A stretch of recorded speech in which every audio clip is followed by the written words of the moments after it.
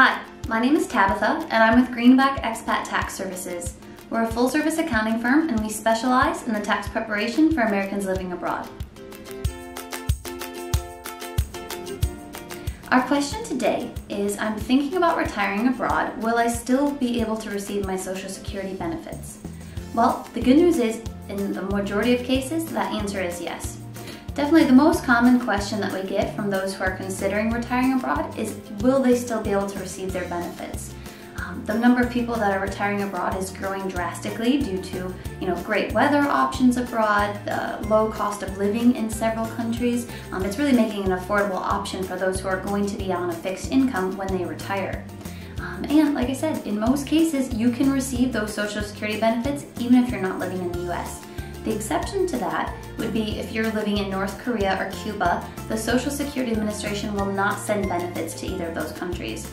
They'll pause your benefits and they'll only resume sending them once you've moved out of those countries and have proved to them that you are no longer living there.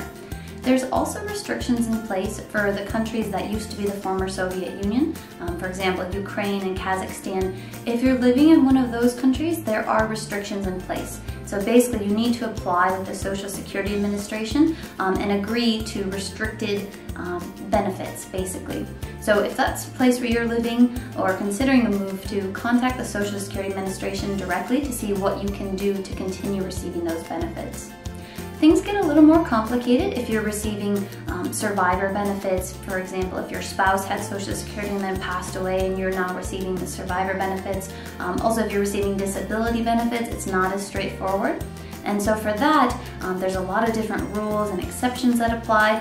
The Social Security Administration actually wrote a really great guide that goes over all of those options in a lot more detail and the countries that you can live in order to receive those benefits. I'll include the link to that in the description box below, so make sure to check that out if you have a more complicated situation. Also, if you're thinking about moving abroad, we actually wrote a fantastic guide that just explains how your taxes will work when you're no longer living in the US. And if you want to download that, just head over to our website, greenbacktaxservices.com, and you can download that for free. I hope you found this quick video useful, and if you did, hit the like button and don't forget to subscribe to our channel because we produce new videos every week.